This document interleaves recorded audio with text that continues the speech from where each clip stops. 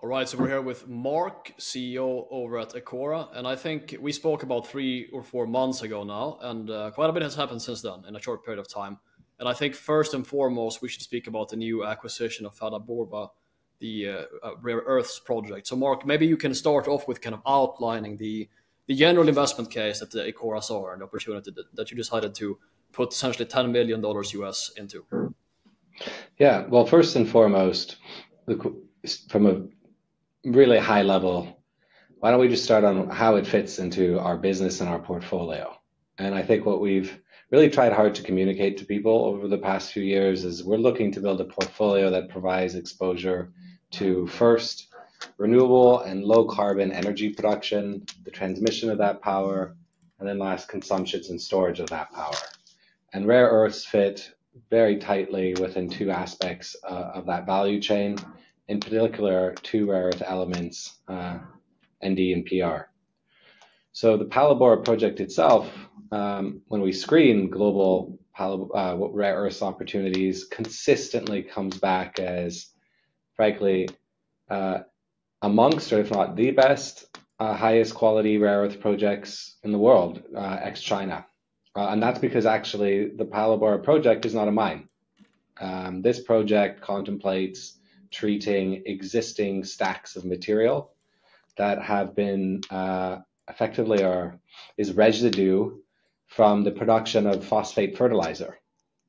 So for that reason, you have a much better understood resource that could ever be the case in a mine because the stacks are above ground in a row. Number two, you don't actually have mining activity. In other words, you're not moving waste material above ground, underground, and thus you have much lower operating costs, much lower capital costs because the material is above ground. As I said, the basket is weighted towards, something rare earth magnets, feedstock material, which are absolutely crucial for renewable energy generation, but also electric motors. And most interestingly, I think, is that by virtue of reprocessing these stacks, it's an exercise in environmental remediation. So for so many reasons, it's a really attractive project that, from our perspective, fits really well in our portfolio.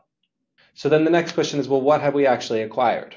The entire transaction deal value was $10 million, of which 8.5 was for a royalty. And in that royalty itself, we have certain adjustments to the royalty rate. The base case royalty rate is 0.85%. In the event the project development slips, the royalty rate has two opportunities to step up. The proceeds of the transaction will be used to fund materially the completion of technical work. And from there, the project has, some final work, but is very close to full production. And we've also included, as part of the deal package, $1.5 million of equity. And, this is a relatively small component of the total investment size. But given the project's qualities and given that we're just at a really low cyclical point for rare earth prices, we found it was a great chance to not only benefit from the royalty exposure, but also in a small way to benefit from the significant price potential, price appreciation potential that exists in the Rainbow Rare Earth share price. There's some detail here behind the rare earth market. I think the key takeaways on this slide, though, is that the basket that's intended to be produced at Phalaborwa is very, very, very, very heavily weighed towards the elements used in permanent magnets. And in today's world, permanent magnets are, vast majority. Something like 90% of the refined feedstock last year, anyways, the refined output, came from one country, in China. In that context, the Phalaborwa project is indirectly via a group called TechMet, funded by the U.S. government, the DFC, and again via TechMet, there's an option or the right for the U.S. government indirectly, TechMet directly, to part fund a minority stake to fund construction costs. So, these minerals are highly strategic, and there's a high concentration of these critical minerals in a sovereign supply chain. And in that context, Phalaborwa is exceptionally well aligned with both these long-term demand trends, but also with the bifurcation of supply chains that we're starting to see between the West and other nations, so to speak. This is a great slide if someone is keen to better understand the rare earth market. We've broken down where these materials go by end market, but also by rare earth element. And the vast majority of the growth is expected to be driven by electric vehicles and wind turbines. And so when one looks at a rare earth project or a resource or production potential, not everything is the same. And baskets, in terms of their weighting to different elements, is different. Again, we found, in our opinion, that the Rainbow Rare Earths Phalaborwa project is very heavily weighted towards the elements that have the most compelling long-term demand drivers. So a quick overview of the project. At the time of the deal, the project had an estimated life of 16 years, although earlier this week it was announced that life of mine had been extended to 18. First production is targeted in 2027. Really high EBITDA margins are expected at 75%, and that's really important, as I mentioned, for projects producing a commodity when there's such a strong concentration of supply. In other words, it's crucial to be at the very low end of the cost curve.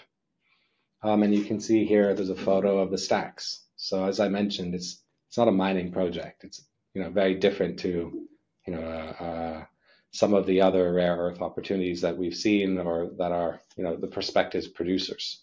So again, if anyone is inclined, there's quite a lot of detail here. But as I mentioned, first of all, the residue material is at surface. It's chemically cracked, and one of the hardest things about rare earths mining is actually separating the elements from one another, given chemically their atomic weight can be so similar. By virtue of just having been processed once to create the phosphate fertilizer material, but also by virtue of the time that has passed since these residues were created, that's partially liberated the rare earth elements. And so effectively what that means is it's a relatively lower risk operation to produce the rare earths as opposed to a greenfield mine that effectively is starting from scratch by mining an ore body. It's brownfield, right? So you have an existing site where industrial activities have taken place. The permitting process is very different to a mine by virtue of it being a brownfield residue operation as opposed to a mine. There's been work done and pilot campaigns are underway. And, can't stress this enough. But again, this is a great way to, on one hand, extract materials that ultimately are absolutely required to support the energy transition in a very profitable way, while also resulting in and assisting in addressing what is otherwise an existing environmental uncertainty. So for all those reasons, we feel like the investment is really well suited for Ecora at a counter-cyclical entry point. And actually, we can maybe touch on that on the next slide, Gorm. When we try to price our commodities, what we're always, as a royalty investor, and we touched on it when we last spoke, one of the most crucial things that we have to kind of look out for is our entry points and where we price these royalties, because if you price them too high, one effectively is predicating an investment case on cyclical prices that maybe are not going to be achievable. So here we feel like if you look at the historical price chart and you think about where prices are today versus 3-year lows versus 3-year highs, from an Ecora perspective, it's very indicative of how we like to deploy capital. In other words, do fair deals with our partners, but on the flip side, pricing our underlying investments such that we're not assuming or we don't require really heroic price assumption levels. And if that occurs in the future, in other words, if the demand growth results, if the expected demand growth results in great price performance, we have a lot of price upside in this royalty. And that's great because everyone benefits, us, the miner, and our shareholders, most importantly. Okay, so I think just to tack on to that, so when you value this royalty, just to set the stage here, what kind of pricing deck did you use for the commodity basket? Did you use the kind of the existing spot or a bit higher, or what was the outset there? Obviously, the prices are historically low right now. Yeah, well, whenever we price a royalty, I think we never really price it based on one singular case. What we've done is we've looked at the implied returns at the 3-year lows. We've looked at the implied returns at the 3-year highs. And then we looked at a number of iterations between that. And I think the investment case on the 3-year lows was still a very healthy IRR in the sort of in the range of the mid to high single digits. The sort of basis case or the midpoint case takes you to the sort of double digit level, and then the 3-year highs is well into the 20 plus scenario. So on this one, our view is to forecast rare earths is difficult. So we wanted to make sure is if we took the doomsday scenario, so to speak, where we just ran what we're in today, the 3-year lows, which are just weak cyclical prices. Does this, number one, is this a good investment for Ecora? And can it still be compelling on that basis? Given we have a positive IRR expectation, yes. And then number two, can this operation operate profitably such that we're also getting those cash flows over the life of the mine? And given the cost profile of the underlying operation, the expectation there is yes as well. So, we think it's a very fair deal for us and the miner. The industry is somewhat constrained as you move forward, and we have really positive underlying demand growth trends here. So for many reasons, we certainly would expect prices over the life of this investment to be substantially higher than the 3-year lows. But even then, if that were to be the case, we still achieve a positive return on invested capital. That's at levels which is maybe not as compelling as we would have hoped, but certainly is continues to be a good use of capital in our opinion over the period. And what we'll likely see, and you can see it on the price chart in the deck I showed you, rare earth prices have historically shown periods of really sharp amplitude in terms of the price acceleration. So in other words, we saw rare earth prices today around $60 per pound at 3-year lows. In January 22, a basket of rare earths based on the Phalaborwa basket of material was just around 200. So what we anticipate is over the life of this investment, what we'll see is some cyclical performance. We certainly don't anticipate prices will stay at those levels, but that cyclical performance gives us the potential to achieve a very rapid payback just as we move through the cycle. Yeah, I mean, it's a very interesting commodity basket that are fraught with risks, but obviously you guys have been able to pick a fairly technically, relatively simple compared to many other projects where you don't have a mining operation and the chemical process is a lot more, smooth. So that's very good to hear, and I think it's a very interesting addition to the portfolio. But if I just ask about the people and the company, can you just comment basically on the experience within the current management team at Rainbow and why you also decided to do an equity investment in addition? I mean, obviously you endorse them on that level as well, not just a permanent royalty that you decided to acquire. At the end of the day, a project and its likelihood of coming into production is a function of the quality of the management team. And the Rainbow management team exemplifies in many ways and almost always who we like to work with. These folks have a long track record, the CEO in particular, of bringing projects into production. They know how to build mines, and this is a much simpler operation, but they've done it many, many, many, many times in the past, number one. And number two, from a financial perspective, the management team is very sophisticated. And therefore, that gives us a lot of confidence that they'll have the ability not just to bring the project into production, but also to finance it. And that's not just us. TechMet, we've partnered elsewhere with TechMet, the financial investor focused on critical minerals. They've obviously chosen to back this management team as well. Again, as has indirectly the US government. So, while we haven't focused on it as one of the reasons we like this project, I suppose, it's really at the top of the list from our perspective. And then just to tell everyone, TechMet, I mean, tell us a bit about them and what kind of option they have with Rainbow in the project. Yeah, TechMet is a UK-based financial investor, and they have deployed capital to develop projects to supply critical minerals associated with the energy transition. They're the largest shareholder actually at Brazilian Nickel, over which we hold a royalty, but also the right, but not obligation, to deploy additional capital to part-fund construction. They most recently completed a funding round where they raised approximately 150 million from the QIA as part of the wider group of financial investors. Very sophisticated, strong team, and with a strong diligence capabilities, well capitalized, and most importantly, great partners. We think the very sensible, pragmatic approach, and taking a long-term view on the development of these operations.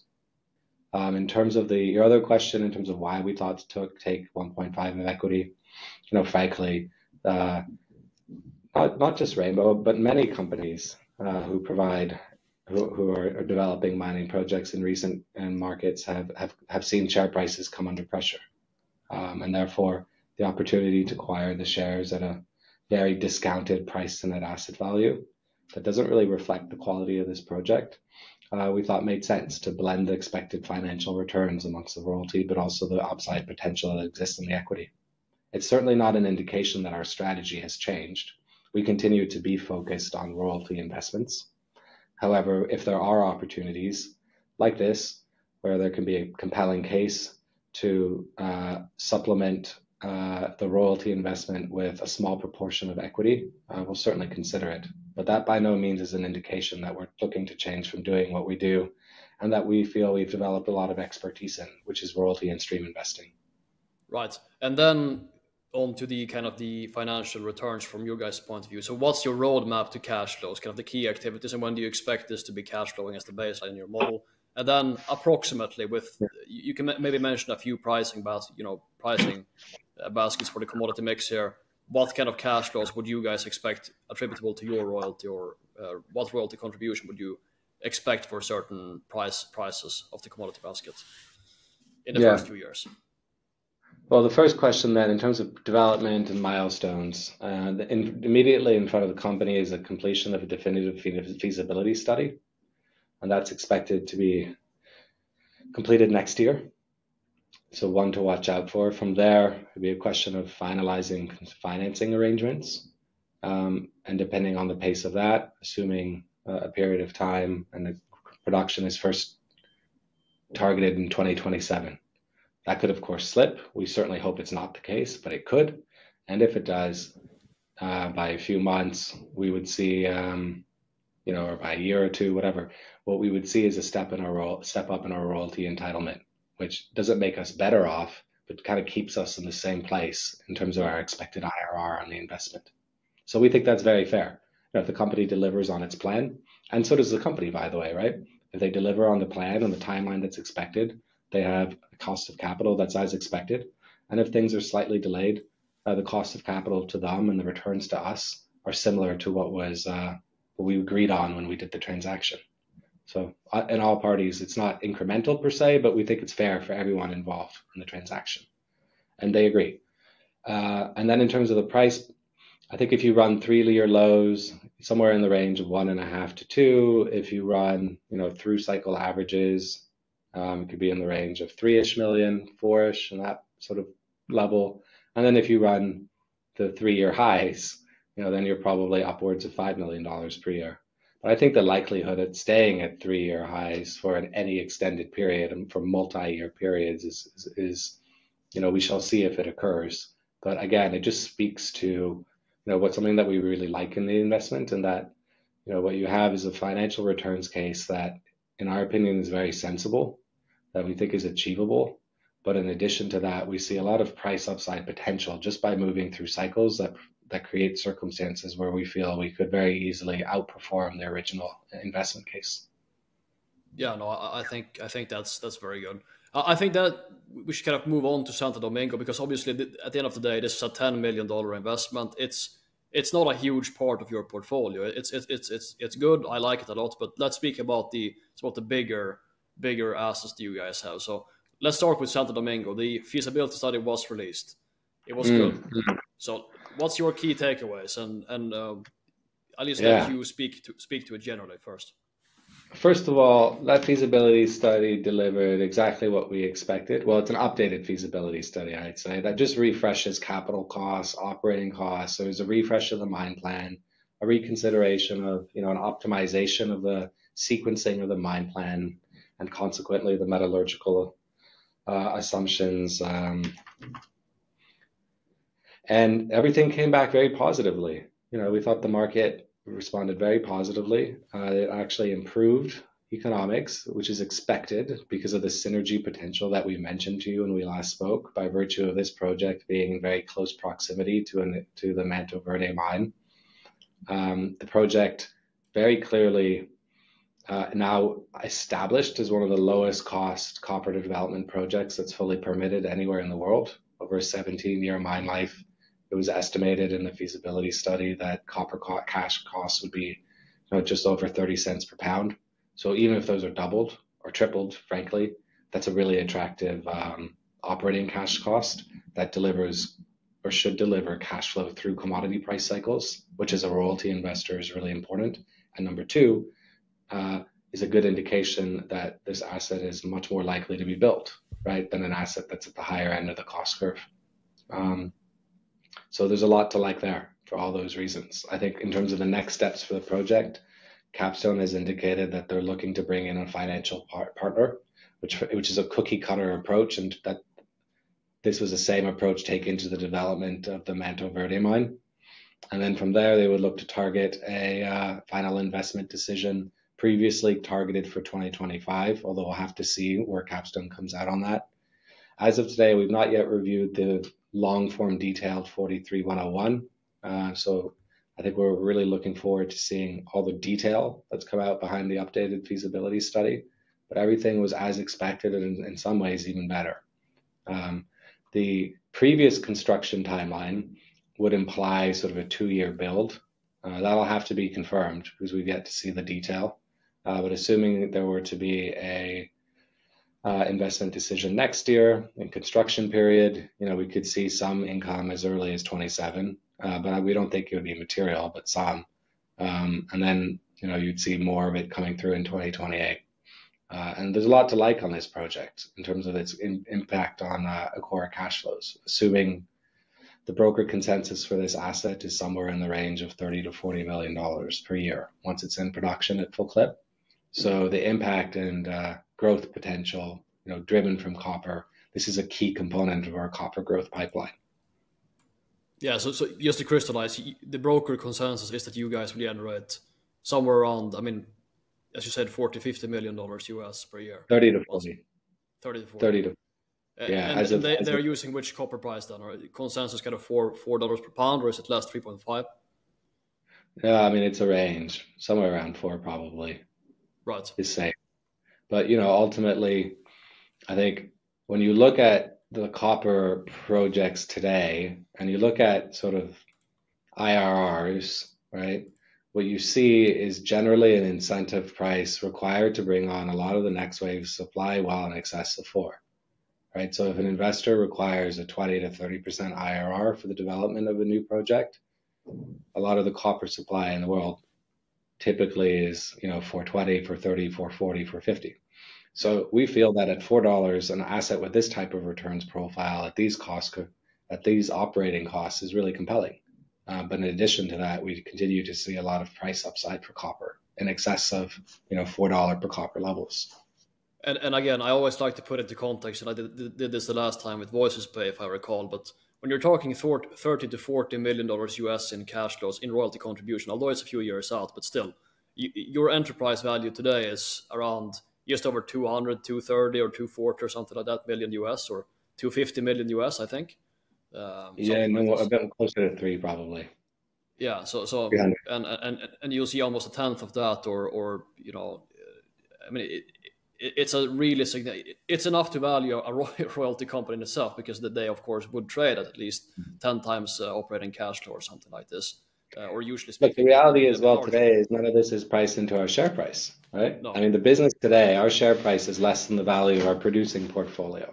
So ultimately, there is uncertainty, of course, on any development project. But then the question for an investor to ask himself is, well, what price am I paying for that risk?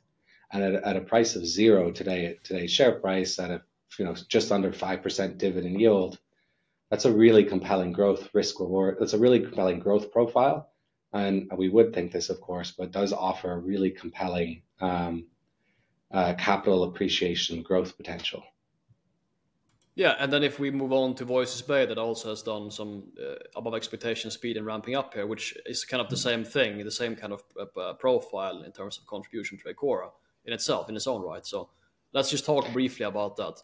But there's a couple key takeaways here. First and foremost, I think this is an asset that when we acquired the royalty, Vale was targeting reaching these full production levels around now. So there's no doubt that there's been the slippage in terms of the underground project, and frankly, it's disappointing. But that being said, the Vale team is excellent. We continue to be really impressed by what we see when we go to Voisey's Bay. Our team actually has been at Voisey's Bay. We go every year. Our team was there visiting, completing a site visit in connection with that asset this week. And helpfully, what we see now is we're really at an inflection point for Voisey's. And we think that's crucial for this business and its equity case. So first of all, as you can see on the left-hand side of the slide, there is a chart showing volume throughput growth, like the ore production bifurcated between the open pit and the underground.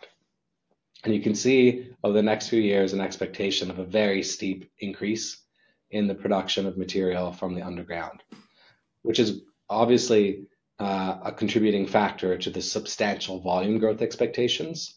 But that's also compounded by the fact that the material coming from the underground is a much higher grade of cobalt.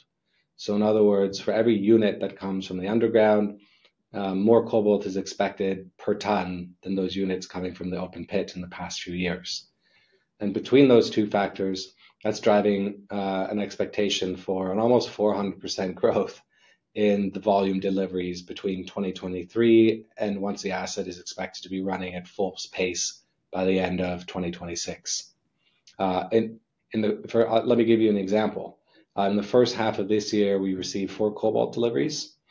To date, in basically 2 months into the second half of this year, we have received one. One is at port, expected to be delivered imminently, and 2 are on the water on their way to us. So in other words, we've achieved H1 in the first 2 months of H2. And that puts us on a very good clip to achieving our H2 guidance of 8 to 12 deliveries. Next year, somewhere in the range of 20 to 28, and then the steady state production level, as I mentioned, is $40 per pound. Look, if you just extrapolate what this asset can do for us as well, in the first half of this year, this asset generated just under $2 million at 4 deliveries. So, and that's in a very weak cyclical cobalt price environment. So if we just extrapolate that forward and say, okay, 4 deliveries was just under 2, 40 at very weak prices has the potential to do just under 20 for us, right? And again, that's at very weak prices, cyclically speaking, so the asset could do much more. So really, we feel this is an inflection point for the asset and for Ecora. We think this asset will go a very long way towards making the market much more comfortable on our revenue profile ex Kestrel.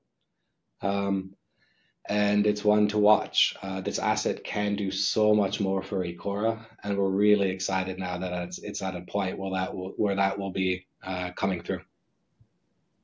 Yeah, I mean, this is the kind of the first asset stepping in and kind of replacing Kestrel in terms of cash flow profile. And as you say, Ecora has battled with the legacy kind of coal issue, which you have been, working very hard for years now to get through the replacement. And this is kind of the first, the vanguard to step in and do that. So it's very exciting to see that it's delivering a bit above expectations. So I think that's very excellent. So just to clarify for people, next year you would expect it to generate at current spot prices sort of 10 to 15 million or something like this US at current spot prices. Yeah, just simply extrapolating, right? So in the first half of the year, we realized on average $16 per pound.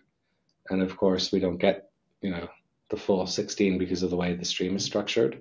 But if you just assume at those price levels that it generated just under 2 in H1, and you could extrapolate that forward, what does it mean at 20? You just multiply the just under 2 by 5, and then at the higher end of 28, right? So, it's an asset that we think will go a long way. And I think, because Kestrel has been such an important asset for this company, the fact that the Voisey's Bay asset just has been slower to ramp up has really magnified concerns about what happens as Kestrel ramps down.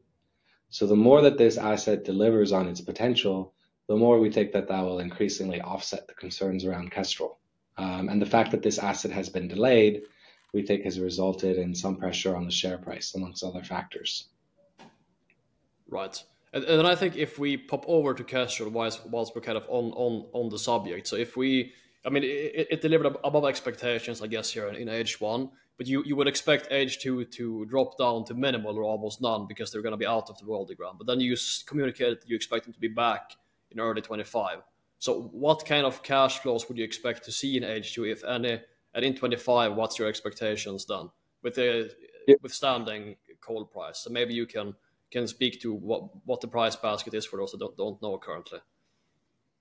Yeah, so look, I think on the left-hand side of this page, there's a map, and that goes a long way, I think, to explaining to investors or interested parties why there's some volatility in terms of our Kestrel royalty.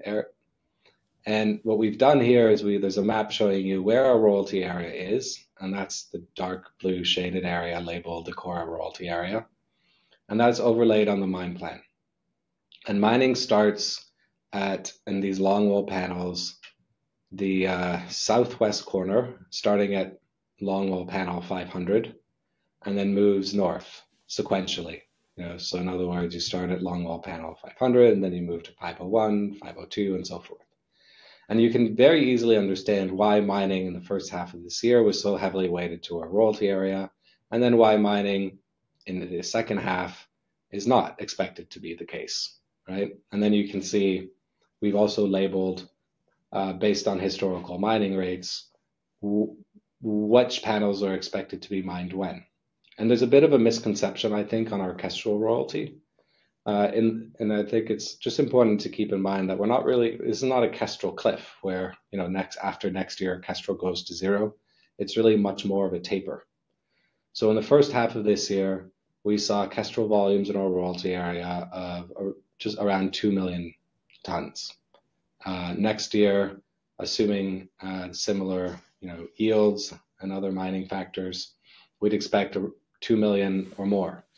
The year after that, 1 million or more, and then between 26 to 27, somewhere in the range of 200 to 300,000 to 600,000 per tons, all the way up to from 2027 to 2030. In terms of the price forecast, I think that the royalty is very sensitive to the metallurgical coal price assumption, and the market has its own views on what met coal price will be realized. So we haven't given guidance on what those volumes mean in terms of royalty income, but by virtue of the guidance on the volumes expected within our royalty area, it should be very possible and relatively simple to take a view on what contributions are expected. In terms of the current price market environment, I think we got very lucky, actually. It was really fortuitous that our volumes were weighed to H1 of the year. We've seen met coal prices soften thus far into H2, with a market expectation that met coal prices will recover towards the end of 2024 for 2025. And effectively what that means is we could be, in a period where we saw strong cash flow from Kestrel in H1. H2, we don't really have exposure to what is today a bit of a softer steelmaking coal price environment. And again, if one looks at broker price forecasts, there's an expectation that prices should improve going back into 2025 when Kestrel operations are expected to be back in the Ecora royalty area. So look, we'll see how that plays out on the price side, of course. There are a lot of factors that will impact where met coal prices go. But today we see met coal prices sort of in the range of $180 per ton to $200 per ton. And that's actually well into the cost curve of production. So sitting from here, the market isn't really expected to see that much softer price levels just by virtue of the fact that, it's unusual to see pricing go much deeper into the cost curve, even in periods of market weakness. And secondly, the supply of metallurgical coal is much more constrained than many other commodities. And therefore, it's just a positive factor supporting the price, we think, relative, for example, iron ore, where there's just a lot more capacity in the world. Yes. And then if we move over to West Musgrave, obviously BHP announced they would be kind of suspending operations there or not pursue the further capital investment there for now. And they communicated that they would kind of have reviewed and come up with a new contingency plan or next steps by early 27. So if you just comment to this, just give your general comments about the situation there. Yeah, look, I think BHP indicated earlier this year that it was reviewing its Western Australian nickel division in light of nickel price market weakness. We spoke about that when we last in our last interview, and BHP has since indicated that they'll effectively be putting their Western Australian nickel division, which includes Nickel West, as well as the West Musgrave project, temporarily on hold, and with a view to revisit the decision by February 2027, as you mentioned. BHP is allocating substantial capital to the maintenance of these assets, over $300 million a year. So by no means is it our view that BHP has, at this stage anyways, thrown in the towel, so to speak, on its nickel division. I think that the decision to put nickel West Musgrave on hold, is disappointing, obviously, in particular because this asset is just it should be so low, operate at really low ends of the industry cost curve. And based on the disclosures previously by Oz Minerals and the technical work that was completed prior to BHP acquiring Oz Minerals, this asset would be expected to be within the lowest operating cost quartile of the nickel industry. So in other words, when we deploy capital, we make royalty investments, we look for royalties over assets that are very defensively positioned on the cost curve and should be able to generate strong cash flows to operate through commodity price cycles, which West Musgrave is as a mine. And in fact, BHP commented earlier this year that the West Musgrave operation, if it were up and running, should still be able to deliver very decent returns, even in really weak nickel price market conditions. And that's in part a function of the asset being so heavily weighed to copper. Because if you'll remember, at spot prices, it's somewhere in the range of 50 to 60% nickel, 40 to 60% copper, with the potential actually in the future to do much more on the copper side. And a lot of that has been already disclosed publicly by Oz Minerals. So look, what can we say? It's disappointing. But for the same reasons that I just mentioned, we're also really confident in this asset's potential in the longer term. Fully permitted in Australia, low cost, nickel exposure with the potential to be much more heavily weighed towards copper. So we remain confident in the asset, a very long mine life of mine extension potential, everything to love in a royalty investment. But unfortunately, it looks like in this instance, the first production date will be delayed from what was previously communicated as a target date of 26. When we made the investment, our expectation that this asset could come into production in 26, but certainly wasn't the foundation of the investment case. We saw it as 2026 at the earliest, could be later. And so now, from a returns perspective, we're not too far away, frankly, from the original investment case. But, where I think it impacts Ecora is simply in terms of the contribution timeline. In other words, this asset was expected to generate by equity research analysts $10 to $15 million a year, materially kicking off in 2027. And in the context of the Kestrel ramp down, that delay is potentially accentuated. The quantum in itself, though, is manageable, we think. Right now it's 2024. We have a line of sight on other opportunities. If we're able to complete one, we think we can, find ways to replace that source of $10 to $15 million a year in 26, targeting loosely between now and 2030. But in any event, the reality is at today's share price, the West Musgrave project is not priced in. As I mentioned earlier, today's share price is at a level that's below the estimated net asset value of our producing portfolio. And therefore, there is, the uncertainty around when West Musgrave would come into production is investors would pay zero for that risk at today's share price. Indeed. So I mean, just from a strategic point of view, maybe you had the chance to listen into BHP when they spoke about this, but if they pay $300 million US per year to maintain this complex of assets, it kind of rings a bell to me that they might be looking to sell them to someone else who's actually willing to pick this up and develop it. Do you think that's a likely outcome? Obviously, you have a lasting royalty that transfers through time and also to other owners. So that's the beauty of the model. But maybe you can give some comments on that. Do you think it's likely? Yeah. Look, it's difficult to speculate as to what's likely. I think it's certainly possible, right? Because there are a range of possible outcomes. The first would be that BHP restarts the operation in time. Look, if you look at when folks forecast the expected cost of producing a lot of the nickel supply, particularly in Indonesia, just by virtue of grade depletion, there's an expectation that the cost of those operations will move up between now and the end of the decade. And therefore that shift in the cost curve could mean that these assets are much more competitively positioned relative to other assets producing nickel. And in that scenario, you'd probably expect BHP to keep the operations and turn them on in the future. And some of the disclosures from BHP would imply that that's perhaps the current base case. BHP has said effectively they anticipate the nickel market to tighten and towards, in the next couple of years. They continue to believe in the long-term attractive fundamentals for the nickel market. That's one scenario. Another in the future could simply be that, BHP, as you mentioned, sells the division or pieces of the division.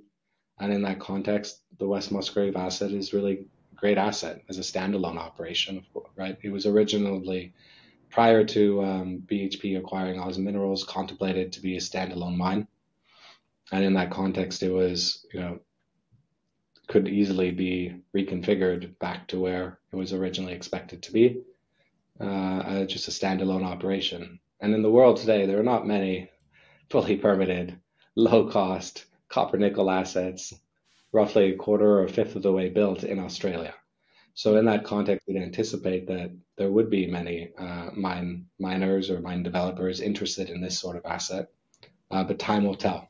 But in any event, it does give us confidence that one way or another, this asset is very likely to come into production in time.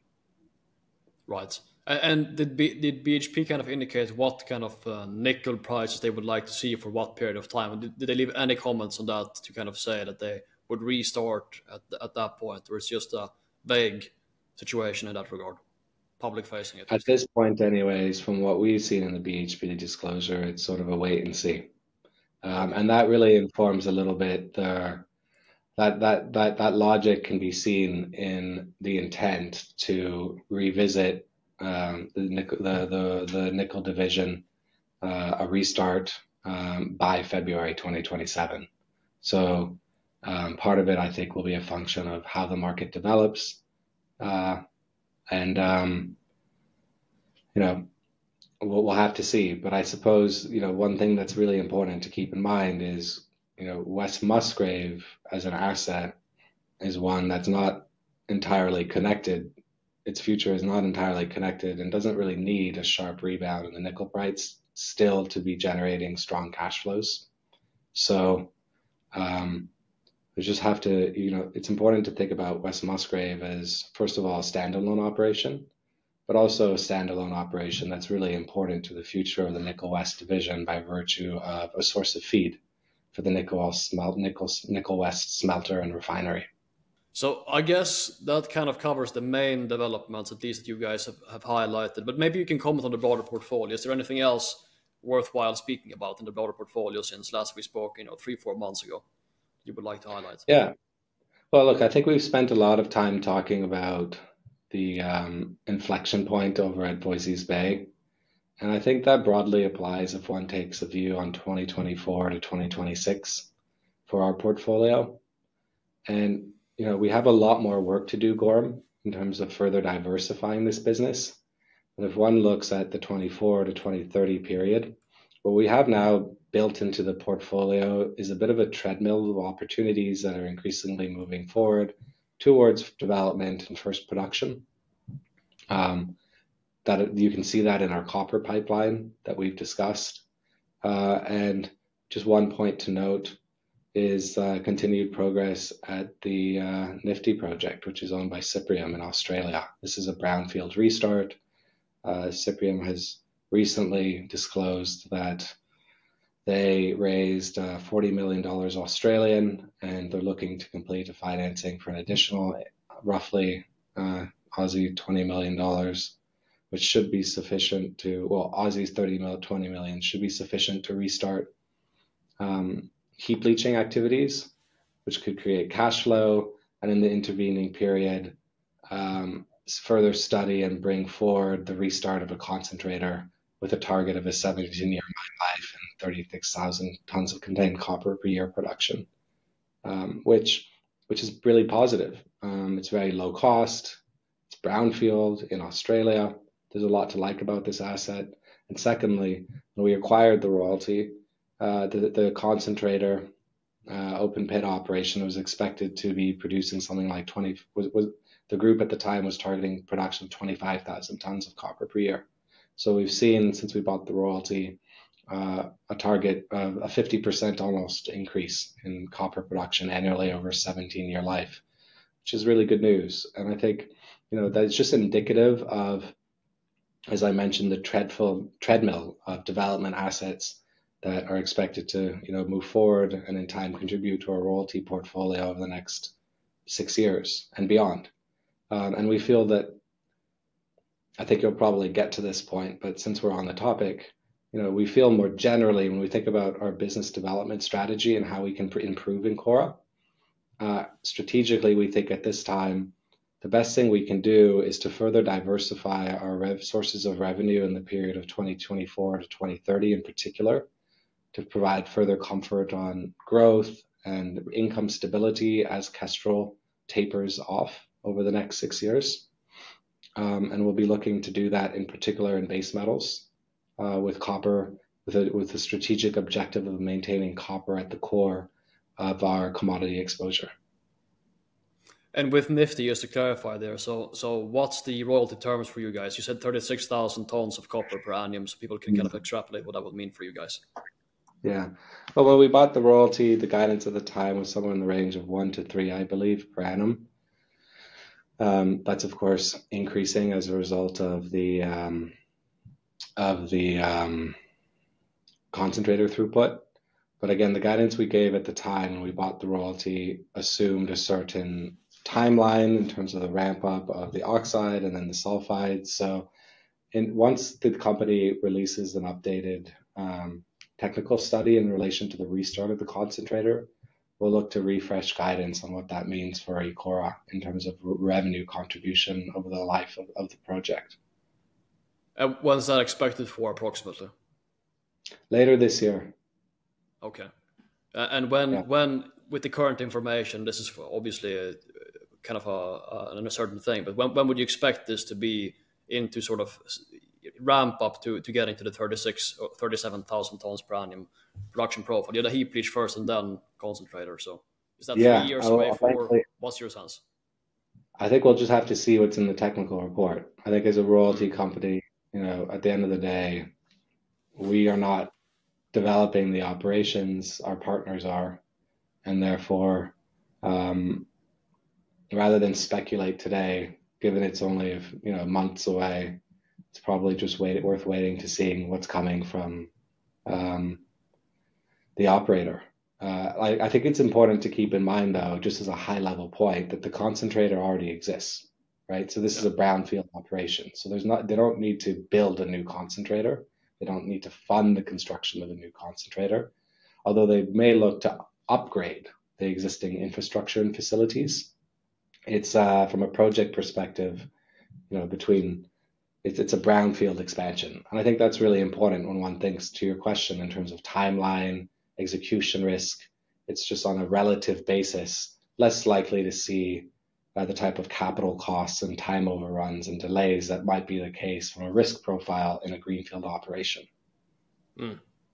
Yeah, but it kind of sounds like it will be a $3 to $5 million US royalty contribution once in production full scale, which is a good nice addition to the copper side of things, right? So that's very good to hear.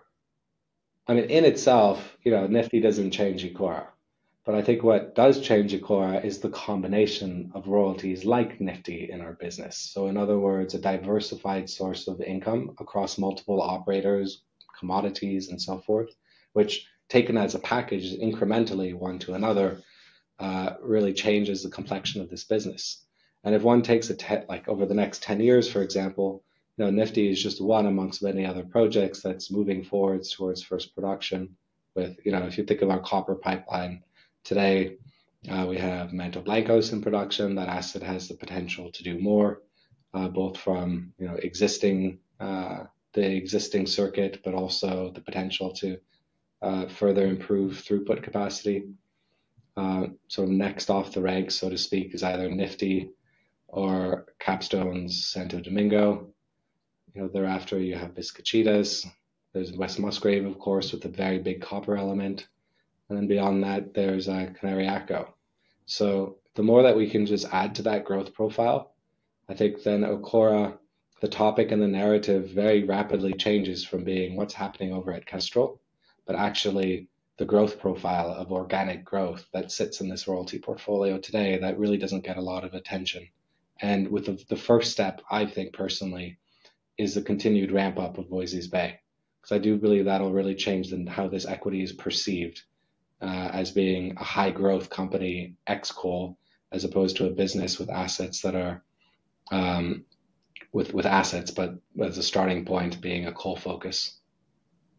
Yes, and I think if we speak to the kind of the general market outlook and so on, I mean, you've mentioned now the mandate. Of course, it's a logical mandate. You need to replace income and so on.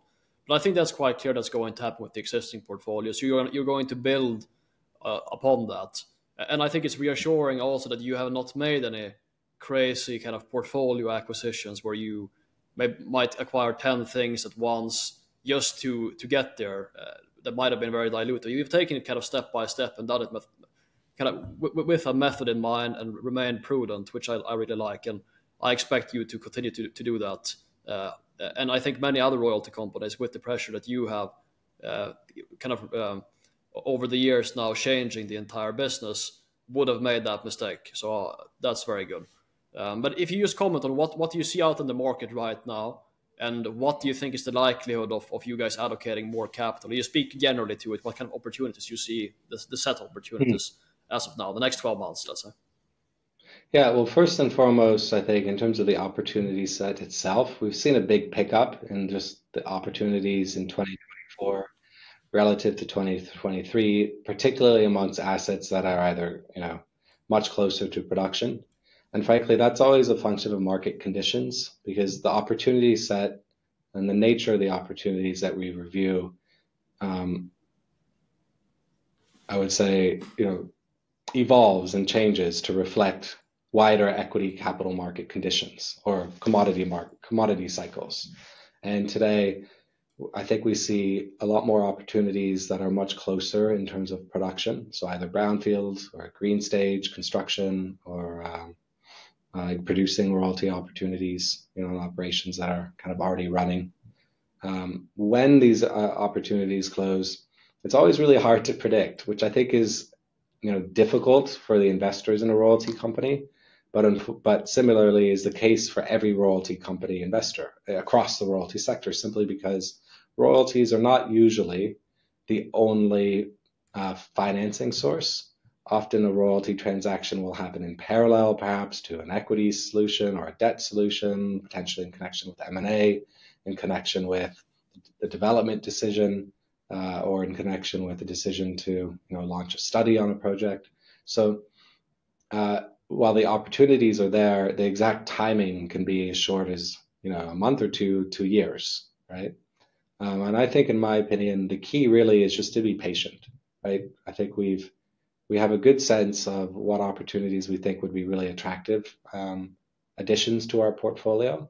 Of course, we would be opportunistic if something came along and it met our investment criteria.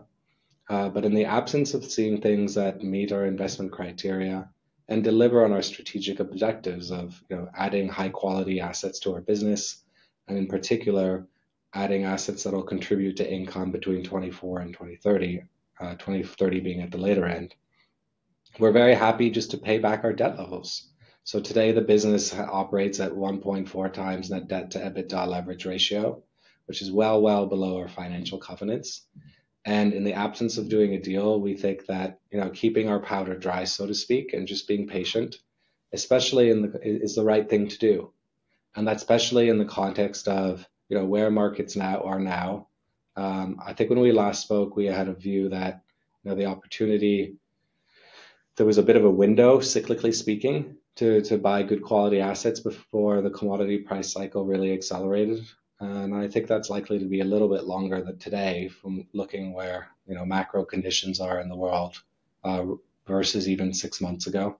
So if we don't do a deal immediately and we pay down debt, we think that actually is as much of a positive of adding royalties in the intervening period for investors when they look at our stock today. By no means do we feel like our balance sheet is stretched or unmanageable or uncomfortable, but I think that being in a position to strike when we see something we really like is crucial.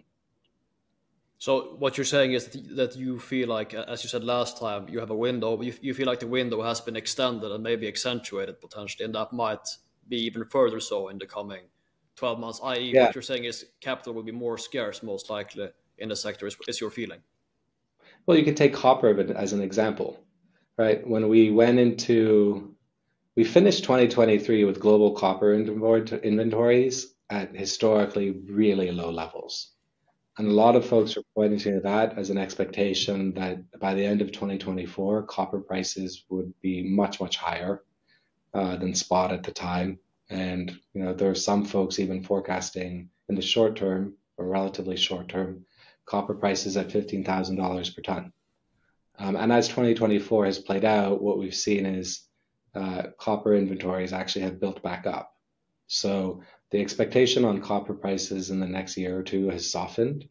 And that helps us actually, right? Because developers who were kind of in wait and see mode and thought, well, if copper prices do run to those levels, I don't need any financing, are now having that expectation pushed back, are probably a bit more open to one of our financing solutions, just by virtue of getting an external source rather than reinvesting internal cash flows. And number two, I think it means that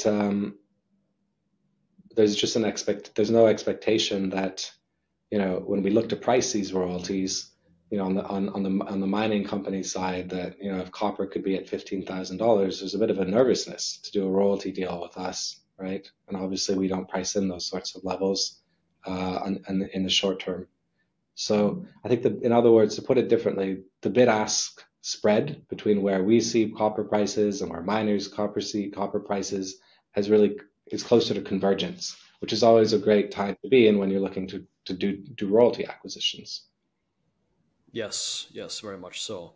And just to clarify for people, what does the dry powder actually look like right now? Like how much capital could you deploy without being sort of overstretched? You're not currently, but what's the quantum that you would feel would be Yeah. sensible? Look, I think we're very comfortable if we had a very clear deleveraging plan and we were deploying into a royalty that was either in production or very close to, 2.5 times EBITDA with a clear and rapid deleveraging plan is very comfortable in our opinion. And that's always a function, of course, so as a starting point of what are wider market conditions like and what's the outlook, right? So if the outlook is very poor and the possibility of a downside case is relatively higher, then of course that'll factor into where we might be comfortable on the leverage side. Yeah. But just assuming that the outlook doesn't have any sort of cliff, so to speak, or isn't suggesting that one should be ultra conservative and prudent in terms of taking on leverage. That's where we feel is a comfortable place to be on the leverage profile. In theory, our facility allows us to go up to 4 times on an acquisition. But that's obviously on the higher end of things. So I think, ultimately, and I made the point to you when we last spoke, royalty companies, by their very definition, offer investors with relatively de-risked exposure to commodities, excuse me. And if one, overlays a royalty company with too much financial leverage, not necessarily at the time of close, but financial leverage that doesn't have a clear path to reduction, I feel that that can erode one of the highlights of our business model and one of the attractions of our business model. So we're very, very, very careful to, as part of our capital allocation priorities, balance growth, which is core, but also maintaining balance sheet strength, which is also core. And any investment decision is taken in the context of both. Yeah, I mean, if we look at Sandstorm, for example, which is a company that I like a lot, that we like a lot, they did this, and they are rapidly paying back the debt, but nevertheless, they got quite punished by taking on the debt in the first place, and it's still kind of sticking around. So I think it's certainly something one has to be very mindful of as a royalty model. Yeah, But then we agree. I know people might have diverging opinions on the package acquisitions there, but yeah, nevertheless, I think it's a important point to focus in on. But when you say 4 times or 2.5 times, Kestrel can vary in terms of its cash flow. So the EBITDA figure can vary quite a bit depending on circumstances. So if we just speak in a range of absolute quantums of capital deployed that you could see for Ecora, could you give a range? Is it like 30 to 100, or what would be your sense of capital that you could potentially deploy? Of course, it depends on the cash flow profile, depending on the asset you acquire, or Exactly. So it depends on, the starting point, of course, is are you buying a producing royalty? yeah, Because if you're buying a producing royalty, that's incremental to your debt capacity, right? of course. So I guess to answer the question today, I think you're more asking on what can the business do on the existing portfolio, as opposed to, ignoring, of course, what the impact is of what we might buy. Is that fair, Gordon? Yes, I guess so, yeah. Yeah. So in that context, again, today at this exact second, based on the recent, like if you were to just look at our EBITDA as of 30 June on an LTM basis, going up to another 1 times would add somewhere in the range of 40 to 50 million, right? So go from we're at 1.4 to go to 2.5, that would be 40 to 50 million, or maybe 40 to 60 probably. But then in that context, if you look at this business over the next 12 to 24 months, absent any further acquisitions, is a very rapid deleveraging that's expected to occur just by virtue of our organic cash flows. So you could be in the range by the end of next year at $50 to $60 million of net debt. Again, it assumes on commodity prices, of course, and then by the end of the 2026, much lower in absolute terms. So there's the firepower actually is going to grow, right? All else being equal over the next 24 months.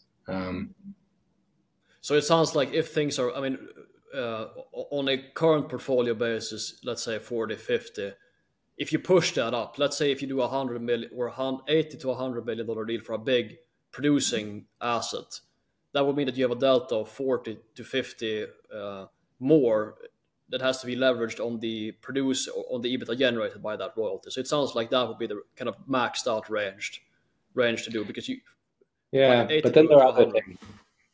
It's never cut and dry, right? Because of course, then you can always look at staged payments, and we've done that in the past, right? When we bought the SAT32 royalty portfolio, if you remember, there's upwards of $50 million that was in staged payments. And of course, the logic there was that we would reduce the drawn debt and then fund part of the acquisition by virtue of just the organic cash flows. In other words, keep the leverage profile down. So there are other things that you can do that will allow you to do bigger transactions, ignoring equity issuance, but that aren't necessarily all tied to immediate debt impact on day one. So look, I think I'm certainly not trying to be evasive, but I think it's a function of the fact that this group has just been very creative in the past, right? And when you look at the deals that we've done before, we've done it in such a way with a goal of keeping the leverage numbers down, that actually we've done deals that if you just look at our debt capacity at the time, would not on paper have been representative of the possible. So I think the starting point in this analysis today at this second would be 40 to 60 if you go from 1.5 roughly to 2.5, kind of in that range, plus or minus.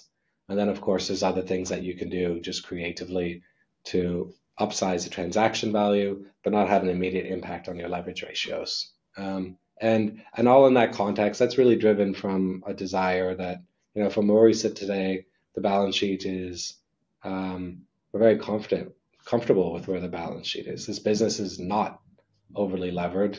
It's not distressed in terms of its debt profile, but bizarrely, not because of the debt levels, but for other factors. If one is just looking at the stock price relative to net asset value, one could erroneously conclude, in my opinion, that the business is distressed. Yes, and obviously equity is not even a consideration for you guys. I mean, we should probably discuss your willingness to allocate to buying back the existing portfolio, right? So is that something you're planning to do further? I know you concluded a program in May, I believe, and are you planning on buying back more stock? Is that part of the equation, or are you preferring growth at this point? Yeah, so earlier this year, we completed a $10 million buyback program. And if you look at the history of this company, any buyback program has been funded by selling listed equities. So most recently, we sold a stake in a royalty company called Labrador Iron Ore Royalty Corp. That was much closer to 1x NAV, to buy back stock in Ecora, which was trading, I don't know, at the time, I don't remember the exact figure, but plus or minus 0.5 NAV based on broker estimates. So really, it was effectively a accretive reallocation of capital. And important to note, though, it didn't result in incremental debt, right? So in other words, we didn't incrementally draw down on our debt facility to fund the buyback.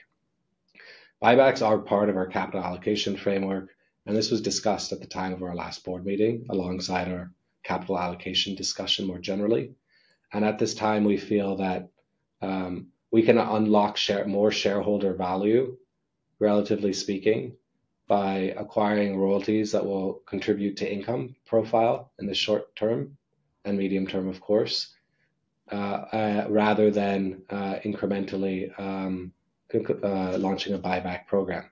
So it's not to say that in the future we wouldn't consider buyback programs, but having just completed a program for the immediate future, we'll be looking to deploy capital to either acquiring royalties that are very advanced stage in their development, if not producing very close to, or simply paying back debt and keeping that firepower available should the opportunity arise. Excellent, Mark. I think that's a good place to kind of wrap up on. It's good that you're clear with your capital allocation strategy. So we'll wish you the best of luck, and I think we'll be back for another kind of asset overview update in X amount of months here, hopefully before end of year or early next year. Yeah, it's a pleasure. Well, thanks for having me. It's always a pleasure to go through this with you. I look forward to our next catch up.